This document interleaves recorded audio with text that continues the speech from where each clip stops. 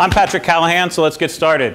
All right, it's Ireland. It's the early 1700s. The country's plagued by famine, poverty, overpopulation. They're struggling for solutions to these problems.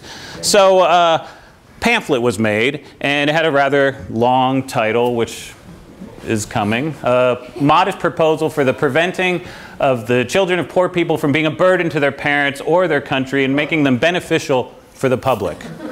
So, yeah, that's the title. So Jonathan Swift was the author, and so what was his modest proposal? Eat the babies. Yeah, you don't see that in many math talks, do you? Overpopulation and famine. It's a win-win. Too many people, not enough food.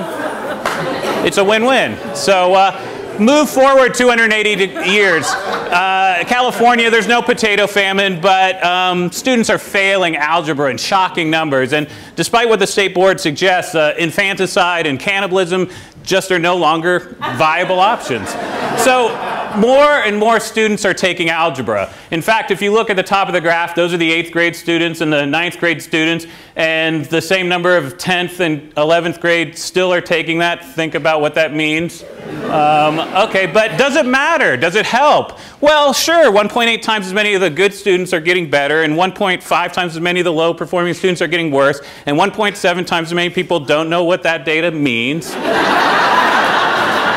But I'll make it simple for you. The more students that take algebra, the more students that fail algebra. In fact, about 3 in 4 students fail algebra in California on the CST. It seems like the more we teach, the more we fail. A modest proposal. Teach less algebra. But why do we teach algebra? Why is it important to teach algebra? Why is it important to learn algebra? Well, the CDE has a pamphlet called Why is it important to learn algebra? They must learn algebra to earn a high school diploma, and they must pass the exam to graduate. That's not a reason to learn algebra. That's a threat. So why is it important to do it earlier? Well, according to this pamphlet, moving from arithmetic to algebra is one of the toughest transitions students have to make. That's why it's important to put it earlier. Well,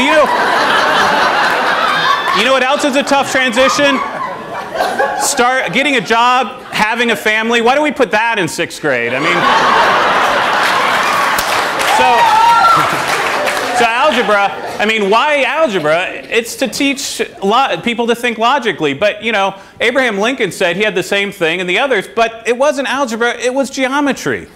So teach less algebra, teach more geometry. So let's step back for a second. No, don't clap or laugh, it gets me off time. So let's look at the traditional school algebra. What do? We prepare students to take algebra, then they take algebra, then they fail it, and then they retake algebra. All that effort can be summarized in 2 rules. Step 1, take the numbers from the problem.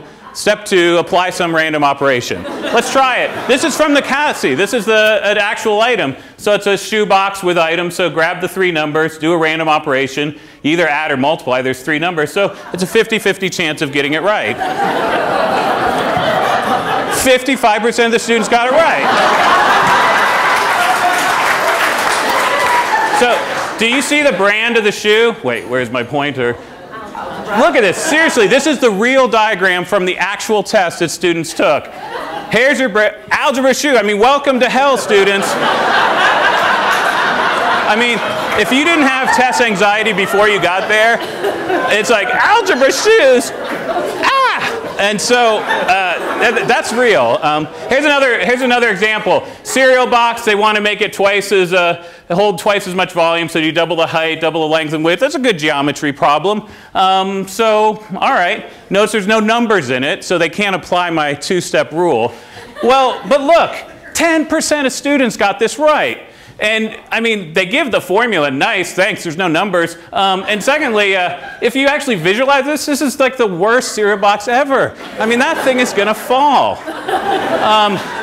So here's a NAEP item, and 1% of students got this right. And if you look at this, this is just a simple geometric dilation.